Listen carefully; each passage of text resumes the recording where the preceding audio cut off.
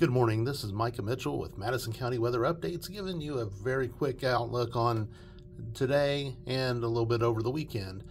Coming up on 6 a.m., we can see that there's a lot of precipitation down here south of I-70.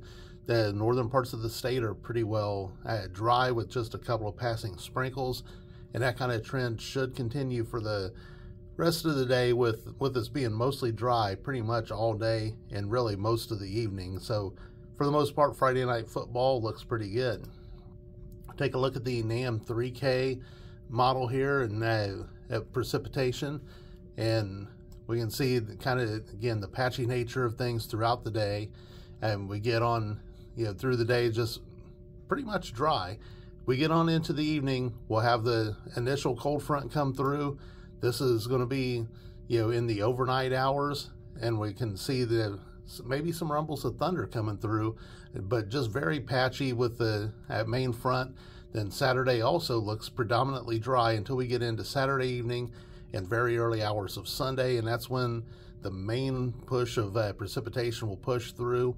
And even at that, the worst of it gets through here by just after daybreak on Sunday morning, and then throughout the day there will just be kind of pesky showers throughout the day.